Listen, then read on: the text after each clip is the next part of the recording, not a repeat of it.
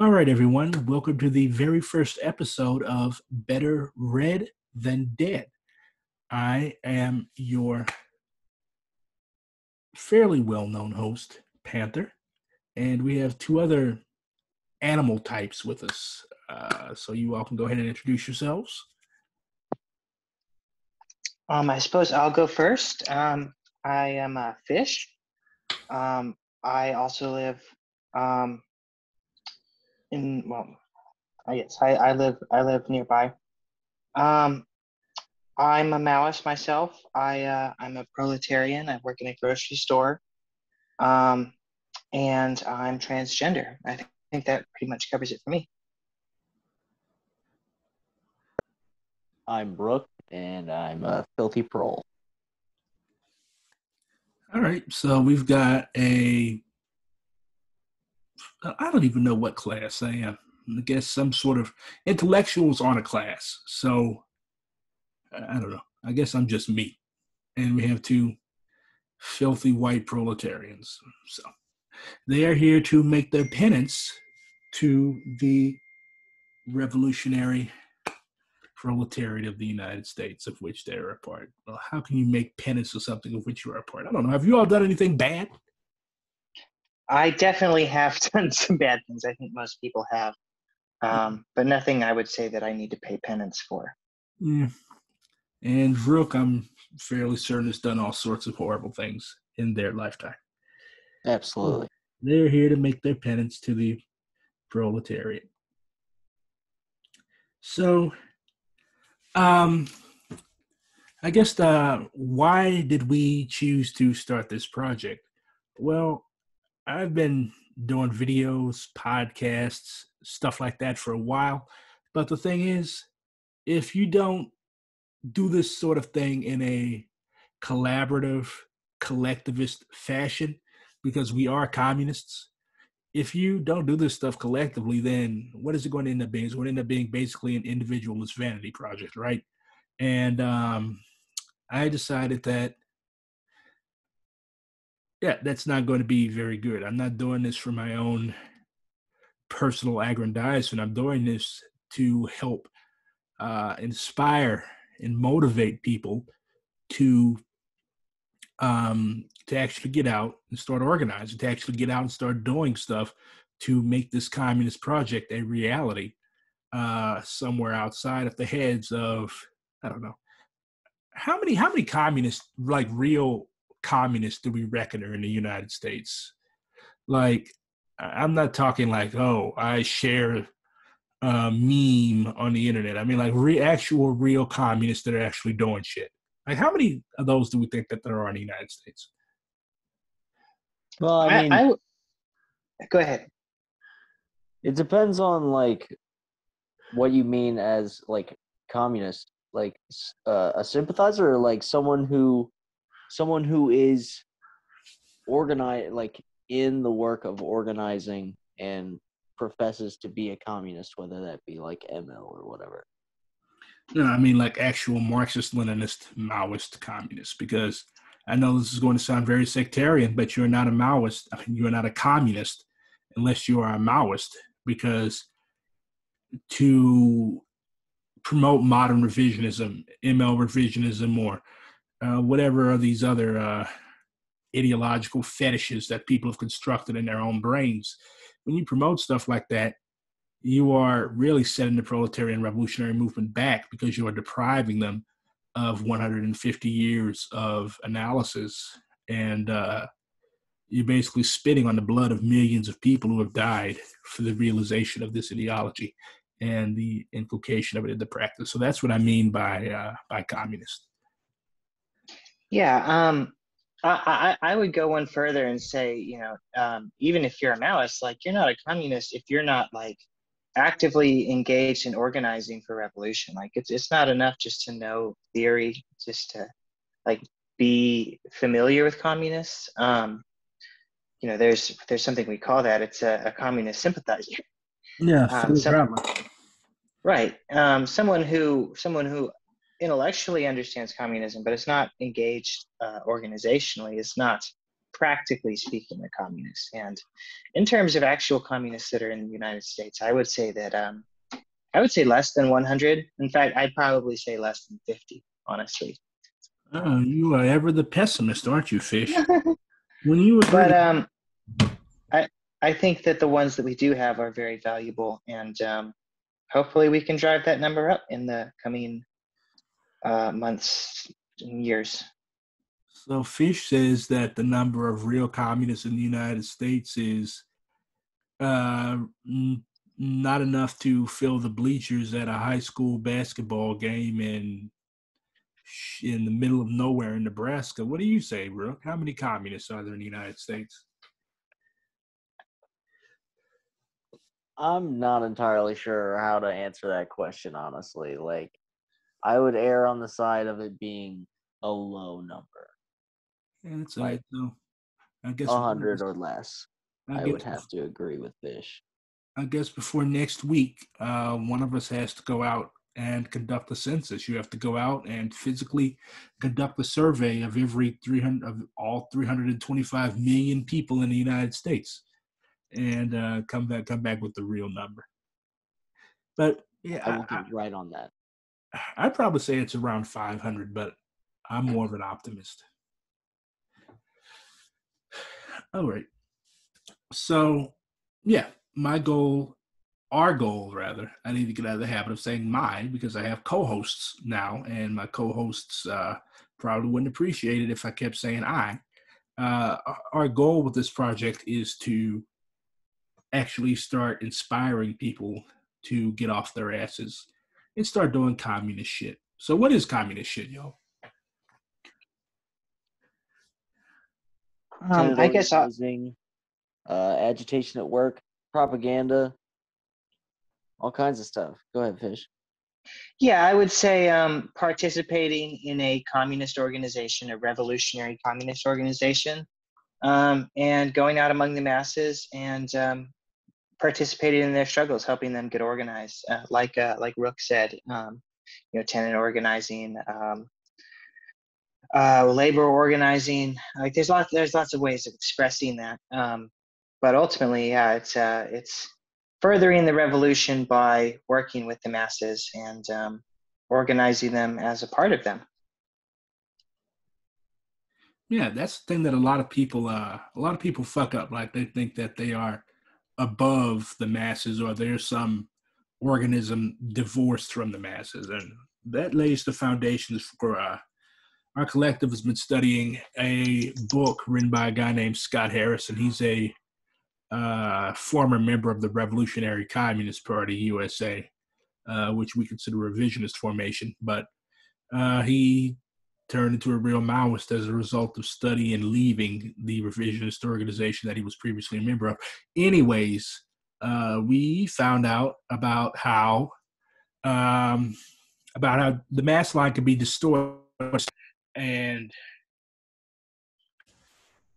that distortion, when you divorce yourself from the masses, that lays the foundations for what we call a left opportunist distortion of the mass line, right?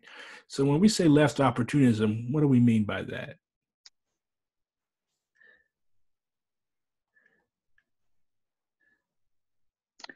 I guess I'll go ahead and go. Yeah, left opportunism. It's sacrificing your principles and pushing too hard for pushing for things that the masses aren't ready to do. Basically, it is characterized by like small sects that do like extreme actions on their own without engaging with the masses. Basically, the principle that you're sacrificing that makes it opportunism is the principle of putting the masses first, and that the masses are the makers of history. Instead of trying to meet the masses where they're at, instead you become detached from them by trying to undertake actions that they're not ready for, basically. Yeah, you instead of the masses making history, you become convinced that it is my very small group that makes history, we've already talked about how many communists we think there are in the United States, right? So what percentage, Rook and Fish said around 50 real communists in the United States. I'm going to be generous to say 500. Okay, the population of the United States is what, 325 million people? So what percentage of that is communists by our reckoning? Let me do some quick math. Yeah, I was gonna say math was never my strong suit. 50 into 325,000,000. That is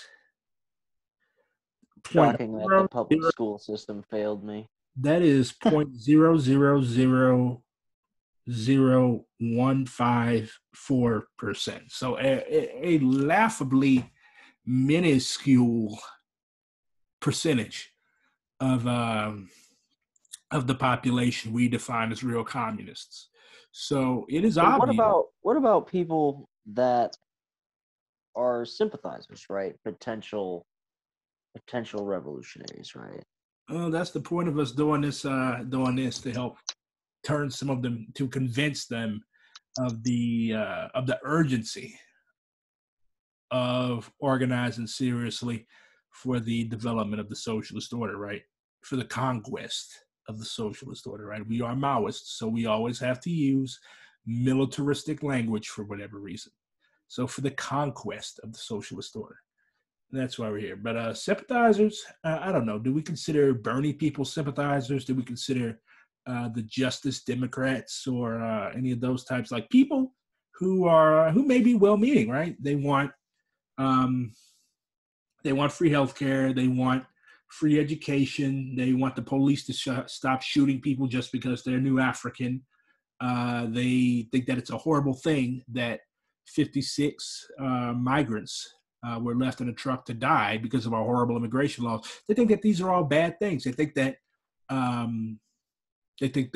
a better way is possible, but they're sympathizers because they don't believe in armed struggle. They think that is ridiculous, a ridiculous proposition, either ideologically or tactically or strategically, whatever.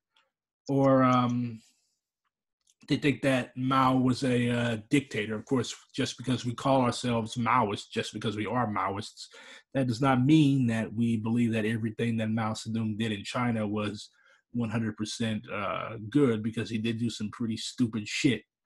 And part of being... Yes, the naming convention doesn't really do us any favors. That is true. Like I've had it, I've gotten into it, not necessarily gotten into it, but I've had some pretty intense struggles with new African nationalists who are like, why are you calling yourself after this Chinese dude? And then you've got Marx and Lenin, two European dudes. So where's the black people at? And that's a very cogent and understandable argument. Like, if we are going to support new African national liberation, why would we say that new African people or Chicano people, they have to unite 100% with the ideologies of people who do not belong to their nations? For example, I think that Mao's position on the new African national question, that basically held that all we have to do is unite with the white working class in the United States, and it was only a small percentage of white people who were actually participating in our exploitation and oppression. I find that it's divorced from the actual concrete conditions of this country. Mao had never been to the United States. I think Ho Chi Minh, who actually had been to the United States, he attended Marcus Garvey speeches, and he lived in Harlem for years. I think his position on the question was more was better, because he actually had experience in our struggle. He actually came to this country, and he lived among us. Mao, if I recall correctly, he did visit the Soviet Union, but he was not a world traveler. Ho Chi Minh was. So, I mean, we have to, I think you're right. The naming convention it's not necessarily not doing us any favors, because when we explain what Maoism is to people, if we do it correctly, they understand that it's not just everything that Mao Zedong ever said or did. And we obviously don't believe in the whole great leader bullshit. But on the other hand, like, what's wrong with calling yourself a revolutionary communist? What's wrong with calling yourself a scientific socialist? Like, why are we so caught up on names and personalities? It's like those Christians that become so caught up on what their pastor says or what their favorite theologian says, and they do not ever allow any deviation from what this person said. That's book worship. And if I recall correctly, the guy, the OG, actually wrote a piece called "Oppose Book Worship," right? Mm-hmm. Yeah. Yeah, I would say that the name it's really more technical than anything, and like Brooke said, that doesn't do us any favors because we have a technical name that requires explaining to anyone that we present it to. It would be easier if we called it revolutionary communism or the revolutionary science or something like that. But the issue is that Maoism, it doesn't come from nowhere. It's not just an idea that we just came up with one day. That's the best idea, right? It comes from historical struggles for socialism, and the full name is Marxism, Leninism, Maoism, and it's because each one of those names represents a crucial step in the development of this ideology. So, if we called it revolutionary communism today, but then we had like this very big rupture in the future where we learned some new things, like enough to totally overturn our current understanding. What would we call it then? We'd have to think of a new name. Like the name represents a development on the previous iterations of revolutionary communism. So while they were all revolutionary communism, Maoism basically just kind of puts a little earmark on the particular stage of understanding that we are currently in with revolutionary communism. So maybe we could think of another name for it, but especially considering how many Maoists there are in the not in the United States, in the world, I don't think we would be doing ourselves any favors by detaching ourselves from that global struggle that we share with other Maoists as well. So it's kind of a tricky situation, having a name that is tricky to deal with, but ultimately does represent our theoretical understanding. Of course, this is all within the context of America, where like we are like in the middle of like decades of a like psychological campaign through media and all sorts of other institutions to demonize any sort of like alternative to capitalism. Like it's ingrained into American culture. It's almost crystallized at this point. Yeah, it brings us back to the quote from Masada Shakur's autobiography, where she said that people are taught to hate the communists, and that only a fool would allow their enemy to tell them who their enemy is, right? So we're not necessarily saying that all Americans are fools, but we're saying that if you are bombarded with something, for example, say we weren't all communists, okay? Where would our image of communists come from? Those horrible movies that came out in the 80s, Rambo, Red Dawn, Rocky. Like, communists are automatons, right? We're supposed to be robots. There's no way that you can contradict this horrible authoritarian system, right? And then in high school, what book do we read? 1984, right? Which is basically George Orwell's caricature of what we could call a Stalinist society, right? 24/7 surveillance. You cannot think outside of the so-called box. Well, actually, the proletarians, because they were seen as being so little of a threat in Orwell's novel, they were allowed more freedom than outer party members. Like the guy in the book, the main character, Smith, he was allowed to basically do nothing, right? All of his thoughts were monitored. He couldn't do shit. Whereas the proletarians, they had this constant um, bombardment of what they call pro feed, which is basically smut, porn, uh, crappy songs, basically the stuff you can listen to on the radio today, right? That was called pro feed. But when you were in the party, outer party and inner party members, they had very little ability to do whatever. So that's what the majority of Americans think communism is. So it's up to us to, one, create countercultural institutions to educate the people on what socialism and communism really are, and two, not feed into that myth, right, by allowing our organizations to turn into petty dictatorships, right? Yeah, right. I mean that's kind of our goal. We don't just want to reach communists or communist sympathizers, since you made the distinction. Really, like the rehabilitation of the image of communism is like one of our major goals, because as Brooke said, like there's years and years. I think just about over 100 years of like Red Scare propaganda that's been going around, ingrained into people's minds. And so talking to regular people who don't really understand communism, like if you say the words communism or socialism, proletariat, or Stalin, the Soviet Union, like it just throws up all these red flags, and they just don't want to listen to you anymore. So you have to find creative ways to kind of dance around the subject and explain it in terms that aren't associated with all those bad words. But ultimately, like, we want to make those good words. We want to make it so that when people hear communist, they think of someone who is there for them, someone who will back them up when they need it. So yeah, I think it's up to us to prove in our work that we are serious about what we believe, and that we're willing to put in the work to make it a reality.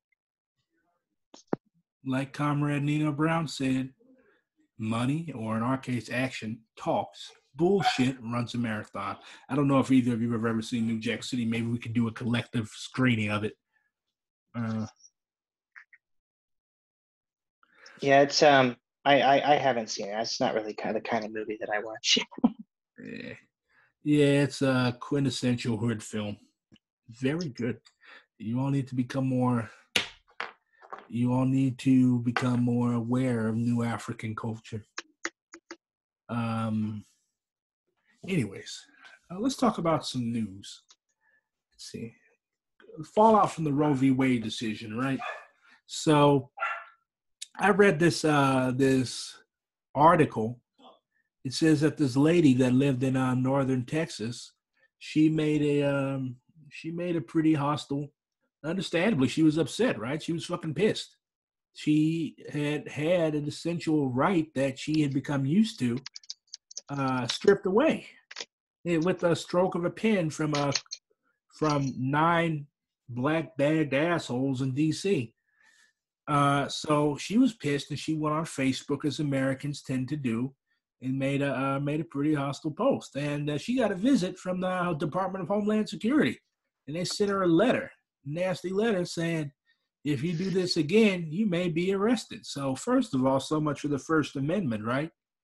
And then second of all, like, that sort of gives the lie to the myth that that's sort of like the internet is not a free marketplace of ideas, no? Like, you cannot say whatever you want. Like, you're going to be policed, you're going to be harassed, you're going to be hounded if you say things that diverge from the mainstream American body politics point of view. Like, okay, the mainstream Democrats, they're like, okay, Roe is on the ballot. Meantime, that fellow Joe Biden up in the White House, he just appointed a Republican anti-abortion individual as a federal judge, and these people serve for life. So from the perspective of the average American, judges have more impact over their lives. Like, they can write a decision that can impact your life and fuck you up for the rest of your life, right? Your congressman really doesn't have that much impact, because your congressman don't do shit. And the president, he's grand poobah sitting up in the White House somewhere. So they paid this lady a visit, and she's probably having some second thoughts about a lot of things. But what do we think about that? Like, Roe v. Wade has been overturned. This is a decision that most of us have lived with. Like, those of us in this country have grown up under the belief that abortion, even though some people may hate it, it's a right? But now it isn't anymore. So how do we process that? I mean, ultimately, I understand it as like rights are enforced. They have to be enforced for them to mean anything, right? And if there is no whatever centralized authority you're under the whim to, can just strip that away from you at any time if it wants to. So like all of these judges, all of the courts, they don't exist to serve people or a collective in any sort of way. It exists to interpret law in a way that benefits essentially property owners. Yeah, I mean, if we look at the history of the United States, like, have the working class people ever had any power in this country? Like, was there ever a time that we can look back on and say, okay, this was a good time for the average person? Well, I mean, if you want to put it that way, like the United States enjoyed a particular prosperity in like the post World War II period. Like, not everyone had it really well, but I would say the majority of United States citizens enjoyed some kind of prosperity. Now, of course, that was built on the backs of millions and millions of poor and suffering people in East Asia and in Africa and Latin America. Like, so you could say that there have been periods of relative prosperity, but in terms of like, has the working class ever really had power? Not really. I mean, the unions have been more or less strong throughout the years. You had the union busting efforts in the 80s, and like we're still trying to kind of recover from that. But even when the unions were still very strong, no, I don't think the working class really ever had real political power. All they had was, relative positions of leverage to beg for scraps. It's I think the concept in a lot of ways is just completely foreign to American workers, personally. I don't think workers particularly have power. They have bribes. Yeah, so it's like, okay, you're not going to ever have control over your means of production. You're not going to ever be in a position to where you could tell your boss what to do. But you can have a house. Yeah, we'll let you have a house. A boat. We'll let you you can have live by a lake or something, or you can live in a neighborhood where the backyard is a fucking 9-hole golf course. I've never known any working class person who lives like that, though. You're talking about the petty bourgeoisie. But that's the idea, at least. Yeah, that's the idea. That's the goal. Look, right? You just get those things, and you won't feel empty inside. Like, I've never known a janitor that owns a fucking boat. You don't know many fishermen. I stay away from water. I don't know how to swim. You go fishing, Rook? I mean, I will. My dad used to fish, and something that I kind of like enjoy to do. It's just like mostly doing nothing, right? Yeah, standing around waiting for something to bite the hook. Right, exactly. Yeah, I want to fish. I've been fishing 2 times. It just hits me as the most indescribably boring sport. Like, I don't see how. Like, there's a fishing channel on TV. Like, why would you just turn the TV on to see some old motherfucker in the backwoods somewhere and he's throwing a line out and then he's just standing there? Well, see, fishing, watching fishing and actually fishing are two different things. Yeah, I know, but I just find it hilarious. Like, some people can actually sit and watch somebody else go fishing. Live vicariously through the TV. Oh man. All right. So, yeah, Roe v. Wade. Your rights are not guaranteed, people. They only come through what? Voting. Yeah. Voting got us here.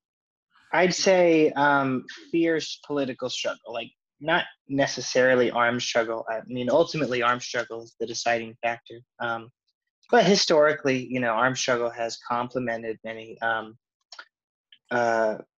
movements for civil rights and things like that. But a lot of times, well, it's a response, right? Like, people demand what they're owed, and the state says no. And then the people demand what they're owed, and then it just keeps escalating until either the people have power or the revolution fails, so to speak. Like pointing to the civil rights movement. There certainly were parts of the civil rights movement that were conducting armed struggle. You had the Black Panthers. You had a lot of different organizations that were either engaging in armed struggle or were preparing to engage in armed struggle, and that they certainly played a large factor. But I would say the change came from the millions and millions of regular people who sort of went on board with their program. Like, again, pointing to the masses as the makers of history. Like, ultimately, it was the masses themselves, and the masses, by and large, were not armed. Now, that's not to say that they shouldn't be. But again, going back to like moving too far ahead of the masses and things like that, left opportunism, it's something that you build up to. So armed struggle is the goal, but it's not always appropriate. Well, I wouldn't necessarily call it a goal, but it's just a more like an inevitable reality of demanding. Absolutely. I mean, because they're going to bring force of arms against the revolution, right? Exactly. They will do whatever to maintain their position, their hegemony. But so I would say that these rights, these concessions, what does them is struggle, armed or not. It is demanding that these things be taken seriously and not letting them ignore it. I don't know about y'all, but I'm not taking part in the armed struggle. I'm voting for Michelle Obama. Michelle Obama will save us all.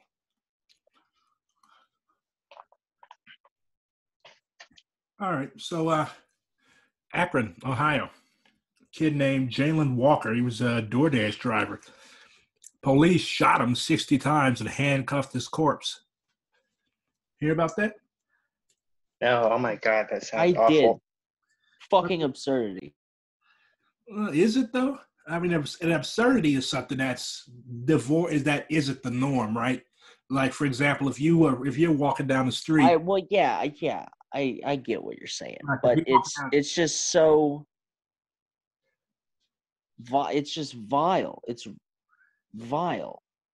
You all know that when they did lynchings back in the day, they used to bring their kids, like they make a picnic out of it.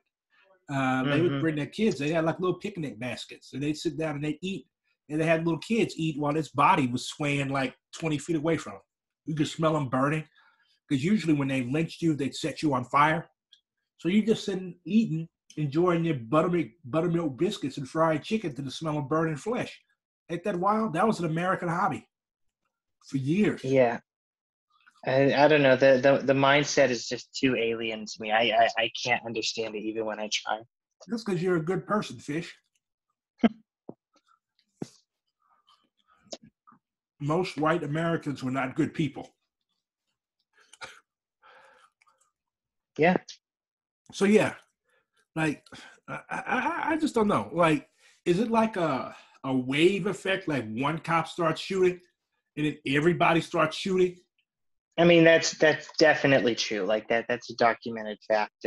In just about any situation where shooting is going to be involved, once it starts, pretty much it keeps going until people run out of ammo, or at least run out of ammo in their magazine.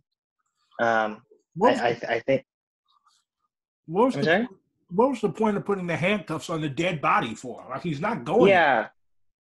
No, I don't know, and especially like cops have a habit of shooting people and then not letting medical responders treat them until it's too late. Now, with the amount of times that this person was shot, like I doubt there's anything that could be Yeah, done even at that point. they shot the dude 60 fucking times. There's nothing that EMS or anybody would. Right, and so like you said, I don't understand why you would handcuff the corpse. I mean, maybe that's in their protocol for some reason. I don't understand it. What do you think, Rook? Why would you handcuff a corpse? Literally none other than some sort of like malicious reason, like Or like a bureaucratic reason. fucked up sadism, like handcuffing a corpse. Like I don't see like protocol being handcuffing a fucking corpse. That's Well, they wouldn't necessarily have confirmed that he's dead at that point. I mean, they would probably assume that he was dead if he got shot in his fucking face, but it may be that they just handcuff anyone who's a suspect on the ground, and then check and see if they're still breathing after. Well, if you're still breathing after getting shot 60 times, then they need to do some experiments on you. But and the police out there, like they were sitting on this body cam video for days, doctored it, do whatever, and it came out. It was still horrible. Like that's how fucked up this situation was. Like they were literally afraid that if they didn't sit on this for a few days, they were going to have riots out there in Akron. And it came out. It's still horrible. I haven't seen it, but I've been like reading accounts from people who have. I watched that fucking Yahoo shooting up that grocery store in Buffalo last month, and that was enough violence for me. I don't purposefully expose myself to that type of shit, but yeah, I'll take a pass on all that. But yeah, it's fucking horrible. Like, how do you like? And people are talking about defunding the police. Like, how do you? Okay, like, first of all, the police are a very, very powerful institution, right? They vote. Politicians cater to them. So how exactly is that going to work? I can understand if you're in a so-called progressive city like Minneapolis, which still hasn't defunded the police, but like in our city, St. Louis, right, or KC or Atlanta, and if you go into these neighborhoods, these working class black neighborhoods, most people they're like, okay, you want to defund the police. Now who's going to stop these louts from breaking into my house or stealing my car or robbing me on my way to work? So there's levels to this shit. It's all well and good to talk about defunding the police, but if we don't have any institution to actually or structure to actually help solve the very, very real issue of crime in New African, Chicano, working class white communities, then what the fuck? We're just spilling out hot air, right? People are still going to want the police around because we don't have anything different. Right, there is like a role that they're supposed to fulfill, but that's not what they do. No, they're just killing people. Yeah, they just protect property and then enforce like racial white supremacist law. Like, and it's hard, and it's impossible to not characterize it as that when it affects non-white people the way it does. Yeah, and I would emphasize here that it's part of why dual power is so important, because like we can't really get rid of the state and police and the roles that they serve in our current society without building an alternative to replace them. If like in the case of the police, for instance, you could defund them, but like you said, you know, there's still going to be people that getting things stolen. There's still going to be murders. And if people don't feel like there's something that can be done about it, they're not going to be encouraged to remove the system that is in place currently. So we have to have an alternative to present, something that's rooted in the people themselves, as opposed to this white supremacist settler society. In the third world, where the police are even more corrupt and shitty than they are here, they when people don't trust the police, you know who they hire? Mercenaries, gangs.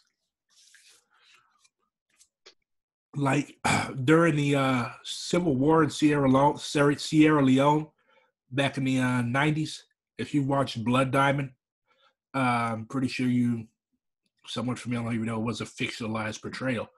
And they hired this group because their army was getting cut to pieces by the RUF. So they hired this group run by literal ex-apartheid South African soldiers called Executive Outcomes. There were a few stray Rhodesians in there as well, but they literally hired this group of assholes who murdered God knows how many African revolutionaries to come police the country because they couldn't do it. The army was too busy defecting or getting slaughtered, so they had to hire the fucking Boers to come patrol their country. Ain't that wild?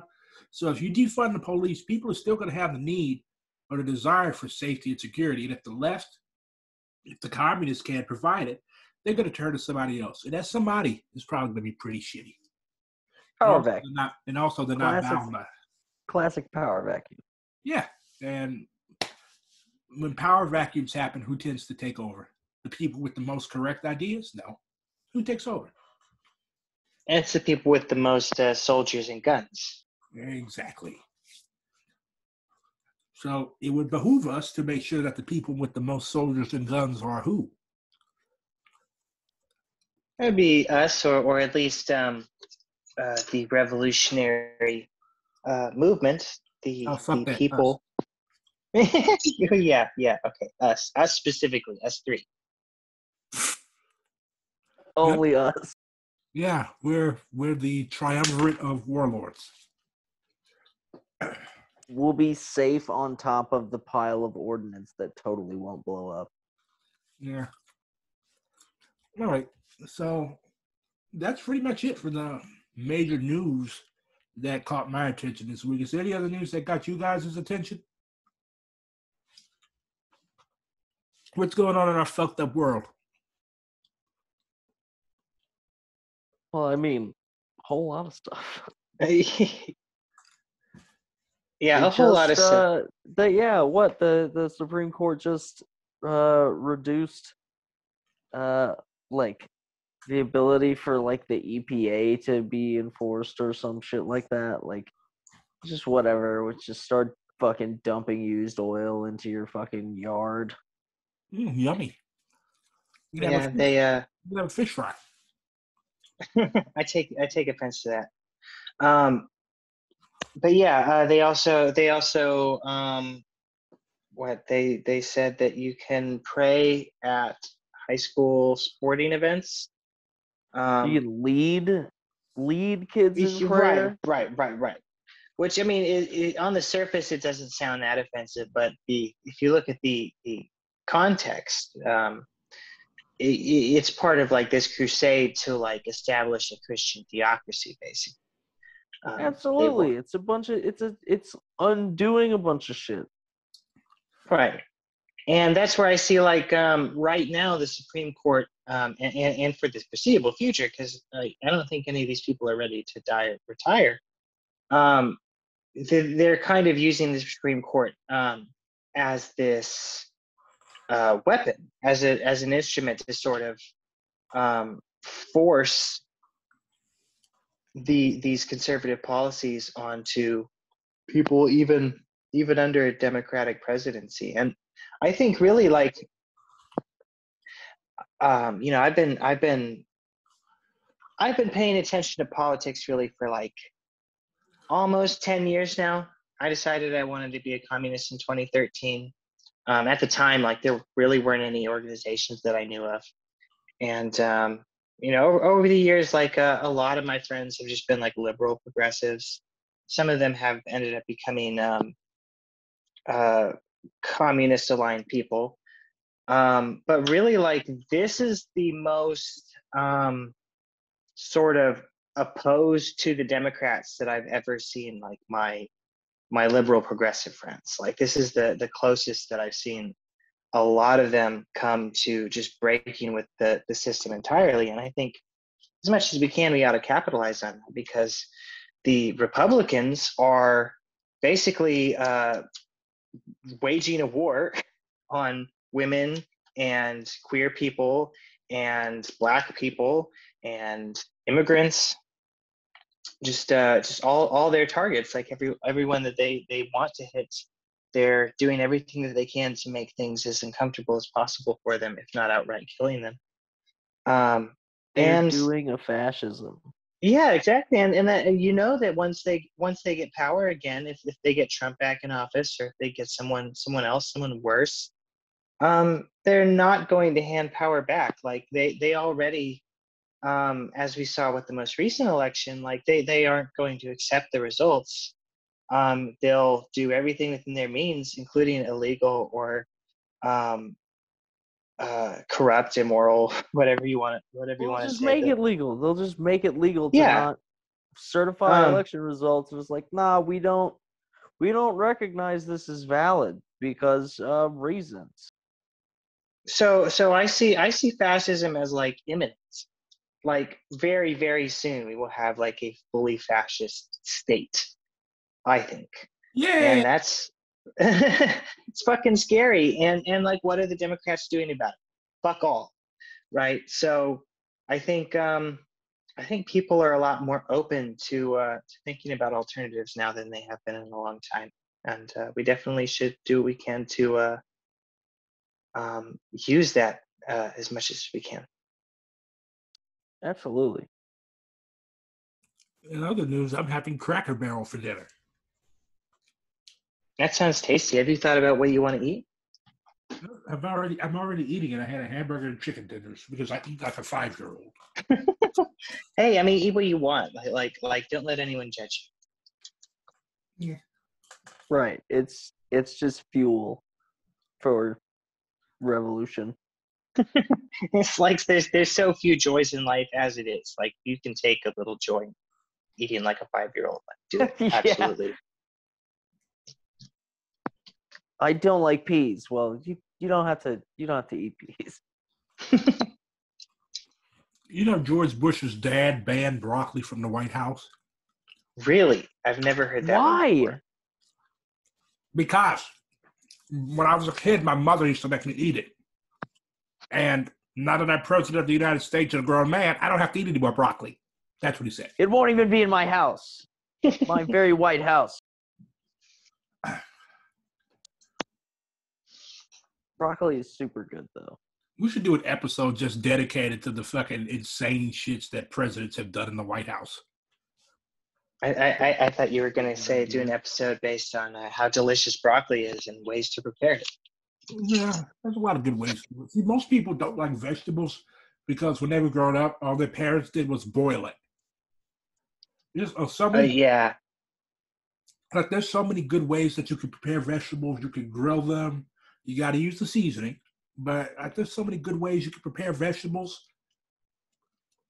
Ask any Indian or Asian person or African person or anybody that's not European or American. They know how to do vegetables. So most of them I really want to try fufu. African mashed potatoes. I'm just kidding, but that's literally what it looks like. Yeah, it's like doughy though, isn't it? Yeah, it is. It's made with cassava, and it's like they really love like peanuts over there. And like you just take it and that's how you eat it. You got to dip it in the soup or the sauce or whatever. It's like a Right, right, side. right. Because if you just eat it by itself, it's like it's bland, it's plain.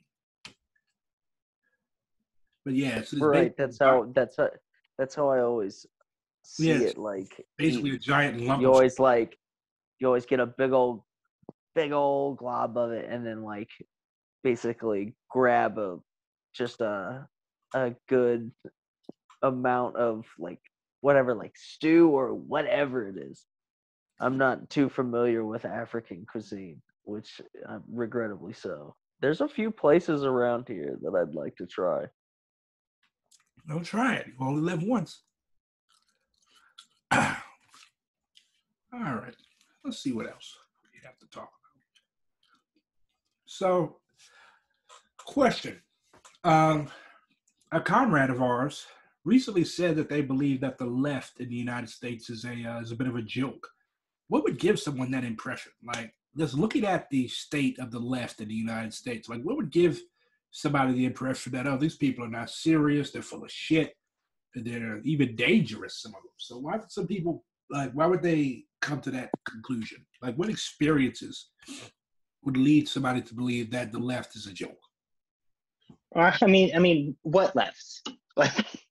Like, where's the left? I look around, like I see a bunch of like scattered fucking individuals, but like the left doesn't really exist at this point. Maybe you should look to your left. What do you see when you look to your left? A wall. I mean, I've got a little end table with some books on it. No. But yeah, I mean, like, I think the main thing that would convince people, especially people that come from countries where there's a real vibrant left, like the Philippines or Nepal or India, like they look around there, like you could go somewhere. Hey, this is where the demonstration is going to be this day. Uh, this is where you can go to find the comrades. In the United States, it's just like it's an arbitrary, like, oh, we should do something about this. Let's do a banner drop, and then they never do it, right? Or Well, I mean, it has to do with like the context of America. Everything's an aesthetic, right? It's your political participation can be relegated to like posting or shit like that, or just assuming an aesthetic. yeah, buying a bunch of patches to put on a jacket, right? Yeah, exactly. Yeah, exactly. But if you don't back that up, it doesn't matter. Like you aren't a threat. It's like I've always thought of like leftism, right? They call it leftism. Whoever they are, they call it leftism, but it's just it's a recuperation. It's just there's no like ideological rigor to it to like actually give it substance. It's shallow. Yeah, like you can literally buy a T-shirt with Che Guevara's face in it. Yeah, exactly. Don't uh express yourself politically through action. Express it through consumption. Yeah. Play Tropico and do communism on there. Do that anyway. That's fun, but that's not doing politics. Like being on Reddit is not doing politics. No. Like shouting at people online about like especially like fascists, like talking to people who are clearly fascists online, that does nothing. Like you have to organize, like in real life, in your workplaces, and like where you live. Don't shout on people on the internet. Shout at people in real life. Your landlord or fucking your boss or whoever is Your fucking comrades. you over, but Shout at your comrades. be sure not to do it alone, because that's the point. Shout at your comrades. Yeah. Well, No, actually, don't. I'll get mad when I shout at you, so I don't do that. No, don't shout at me. You haven't given me reason to. Well, yeah, the left is a joke because it's commoditized. It's it's a Right, fucking. it doesn't exist really. No, What like impetus is there for it to exist, right? Like I mean, we have exploited people, though. right. But they're also like the there's also the I think the ideological component of like how people are bombarded with uh bourgeois ideology is the most important thing here. Like it's everywhere. Our entire culture is based upon consumption and like how you consume things, what media you consume, what you wear, like that is the choice that has been given to us like when like a lot of the uh uh contradictions among like European people and uh the capitalists was like exported like during the New Deal. Like FDR was a fascist. He fucking centralized control over of an economy. Like he merged a corporate and state entity essentially. And ironically, he's one of my favorite presidents. Oh, what penance do I have to do for that? I don't know, but that's where like the prosperity that comes at the end of World War II is at the cost of the fucking periphery, the global south, fucking Asia and Latin America. Like that's where the suffering was exported to. And then the stuff at home is just uh it has to be justified through an ideological component. Like if you're fucking homeless, it's your fault. Or if you're an addict, it's all your fault. It's only your individual choices that have led you to where you are. They're like outside stimuli doesn't exist. People exist in a vacuum. Ridiculousness. You know, Rook, I had the like creeping hunch that you would be really good at this, and my hunch was not wrong. Thank you. Mm-hmm. You too, Fish. So let's see what else we have.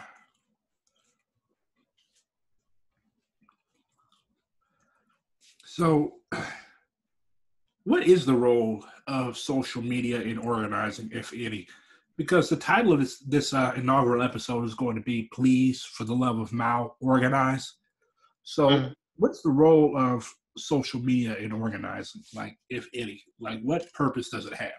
Now, keep in mind that we are in the 21st century, right? And most people get their politics from where? Memes, TikToks, Instagram, Twitter. Yeah, I mean, ultimately, it's going to be the role of social media is going to be distribution of propaganda. Well, yeah, I kind of see it like, the printing press, or television. It's like, Right. it's an innovation in communication infrastructure, right? So of course there's like a bunch of stupid shit and like people just like trolling each other back and forth like endlessly. Like really all it is just a way for people to communicate semi-anonymously with each other. So um it's not so much social media that is the problem necessarily, so much as just kind of like human behavior itself. Now I would say that like Twitter and Facebook, the way their algorithms work, contribute to this like toxic atmosphere in terms of like the uh, tweets, posts, whatever that get like pushed to the top, they're like the most controversial, the ones that are most going to fire up discussion, and the more people comment back and forth with each other, the more traction it gets. But I think in general, it's just like that. This is how people communicate now, and we can't really expect to go back from it. Now, I think that in terms of like communist content, in terms of like how can you use social media to further the revolution, I think really that can only be done on an organizational level. I think like the individual like memeing and joking and the take economy, I don't think that really contributes to much. I think left book in general is a failure, and I say that having gotten a lot of my politics from Facebook and Reddit early on. But I think in terms of like how can we influence people? How can we get people to actually go out and do something and not just talk online endlessly about it? It has to be done from an organizational level, like in terms of this is the organization's stance. This is political education suggestion by this organization. I think that in terms of actually like changing people's minds, changing like communist sympathizers' minds and getting them to get active, it has to be done through collective means in order to enforce kind of the discipline that has to be taken with social media. Well, very good point, Fish.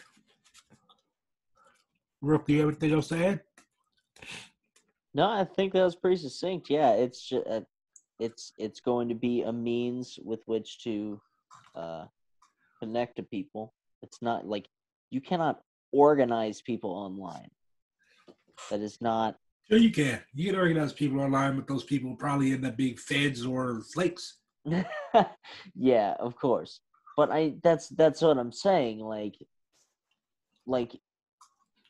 the internet is alienating in a way, just because of how it's used in capitalist society. There's this tendency to make it as alienating as possible. Like when people are shouting at each other in a fucking message thread, like they're not actually having a conversation. Like there's this weird disconnect, and it's very I think it's very like unpersonal. You know what I mean? Yeah, that's why like people I see people say some fucked up horrible shit to each other on the internet. Yeah. Stuff they were like I've seen them telling people to fucking harm themselves. Like go jump in a fucking lake. Like why would you say that to a person? That's mean. Over More like anti-social media. Yeah, over what? A stupid ass argument? Got him. And I've never seen anybody convinced in any of these shouting back and forth matches. It's like trench warfare in World War I. Like, okay, you're over here. You're over here. Shoot at each other. Like, you never gain any ground. You never do anything. All you have is, like, I've seen people get into it with people that they've known for years and fucking and then becomes ruin relationships over a stupid fucking post. Yeah, I've seen people make divorces, everything on social media over dumb shit. No, I think a lot of it is trivial, and a lot of people aren't open to learning. But there are exceptions. I mean, I myself, like a lot of what I learned early on about feminism, about like trans stuff, was because I said some ignorant shit and got called out on it, and I wasn't receptive to the lesson in the moment. I was like, man, all these people are like pissed off at me, and that sucks. I don't like this. But walking away from it, it's like, damn, like there's a lot of this that I hadn't really thought through before, and I don't know that I believe my position has the most evidence to support it. Like, I think that there is. I don't want to say that it can be used for like revolutionary ends per se. A lot of it is just like random in terms of like what people are willing to learn in a given moment. Um, but I think that it's not necessarily entirely trivial. Like I said, I think it's mostly just it's people communicating with a veil of anonymity between them. And while a lot of that is entirely unproductive, you know, there are times that it is productive in some way or another. Do we agree that Italians are undeserving of respect on the internet?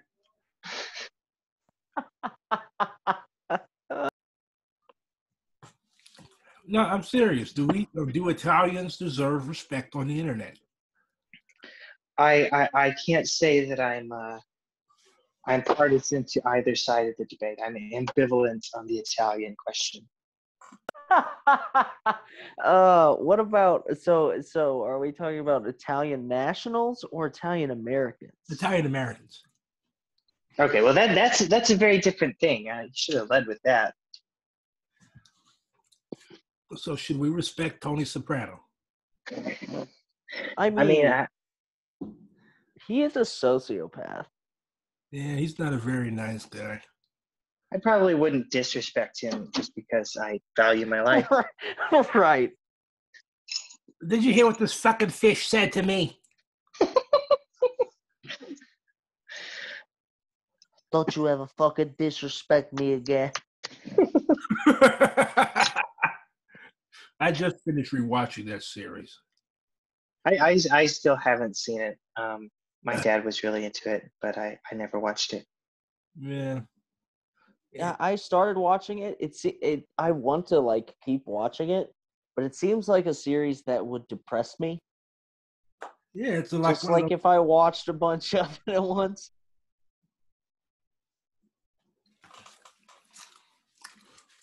Tony probably wouldn't like you very much, Rook. We could bond over our love of ducks. Yeah. But yeah, he probably wouldn't like the queer commie. Yeah. You'd be skinny Vito. Anyways, so we've been at this for about an hour. Are we done? Or do you all have any other roasts that you want to put on me? I guess what I'd want to end with is I think there's a war on women going on right now. I think it's very serious. The threat of fascism that is just looming over us, and I think that every second that we take now to prepare before it really closes in on us, it could be life saving, not just to ourselves but to thousands or millions of other people as well.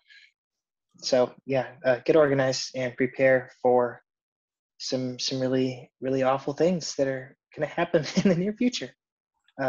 So yeah, not to be a downer or anything, but Yeah. Good politician. Just lead off with get ready for some very bad things to happen in the future. Brace yourselves. Like, it's the fucking time of monsters. Yeah. Like, when people, like, we need to get out in front of this because it's gonna happen. Oh, we're already behind. Oh, yeah. No, that's the thing. That's the thing. We're way behind. You know, getting out in front. We're already behind, buddy. I just had. Yeah, what a nightmare. Get organized, please. If you have family members or friends telling you like, "Hey, it's really bad." Hey, I'm telling you, hey, it's really bad. You should get organized. You should start doing like study about ideological stuff. You know, that way there's like some sort of discipline. Because you already have ideology. You've internalized fucking bourgeois horse shit. And you should unlearn that. It's really hard. And the birthing of someone who is maybe oppressed or perhaps an oppressor into someone who seeks liberation is a very, very painful one sometimes. But it's that, or you might see people you love die. Like you'll do that regardless, but it might be in terrible fucking ways. Valar Morghulis. Yes. I can't remember the nerd stuff. Valar Dohaeris. Yeah, that's the one. What is that? Valyrian? I think that's what all men must work. All men must die. All men That's must more work. votes. Except you All two men are. must serve, right? Valar Dohaeris is all men must serve, and Valar. Sir. Stop before George R. R. Martin sues us. Good thing I'm an NB. Yeah. So we all agree that things are very, very bad, and like we should probably do something about it. No, things are good. Please We fucking don't have to- organize. We don't have to do anything. Things are good. They've never been better. I mean, yeah, for a lot of people. I mean, pretty much. What's different for a lot of people? It's like wonderful. It's like what are you willing to accept? Right? Like, are you really going to sit by while 10-year-olds from Ohio have to cross state lines to get an abortion? 10-year-olds. Yeah, that's a thing that happened. Jesus. That is a thing. Yeah. Holy fuck. I'll share the story with you later. Yeah, Please it's don't. fucking awful. I don't want to It's read the- about that stuff. Exactly. 10-year-old girl need abortion? Yeah. And she had to fucking cross state lines because Indiana had some stupid fuck trigger law, right? What sick gonna- fuck got a 10-year-old pregnant? Fucking Oh Jesus! just It happens. yeah. That's the worst fucking part. It happens. What? Oh my Like, god! Yeah. So Like, like that's oh. why the fucking right to bodily autonomy is a fucking thing that should be demanded. Like, One. Yeah, and the right to castration of whoever the fuck gets a 10-year-old pregnant. exactly. Oh my god! But Now you've that's ruined- that's the fucking consequence of this. You've ruined my dinner. Women are going to die. 10-year-old fucking little girl. Yeah. She's not It's even like in middle school. that's the thing. Are you going to get organized, or are you going to continue to let this happen? I'm going to throw up. Sorry to ruin your dinner. Oh my god! But yeah, the world is fucking terrible. 10-year-old girl. Oh, But there are things that we can do about it, and as much as we can do, we should do. Exactly. Not all is lost. all right. So You have the power to change things. So I don't think our fans would want us to end with a 10-year-old girl being raped and needing an abortion. So let's end with something positive, yes? Absolutely. Let's go ahead. Think of something positive. Well, Couple of fucking it's possible. A better world is possible. I said something positive. I didn't say platitude. A better world is possible. Ooh. Yeah, it's pretty fucking cliche. It's Shit bad. that you see written up on a fucking Planet Fitness. Do better. I keep just thinking of ducks. Yeah, ducks are good. Yeah, I just keep thinking of fish. Like Ducks are very good. There's one unknown fact that most people do not know about ducks. Oh God. Males and females sound different. Really? They make different quacking noises. Really? Males are like quieter and raspy, and then females make the classic quack noise. So what? The males are like whack, whack, whack, whack, over the guy. Not exactly. They sound like Donald Duck. Actually, kind of. The the sound is called squack. It's a raspy kind of sound. Huh. I will look that up. Yeah, All right. pretty good.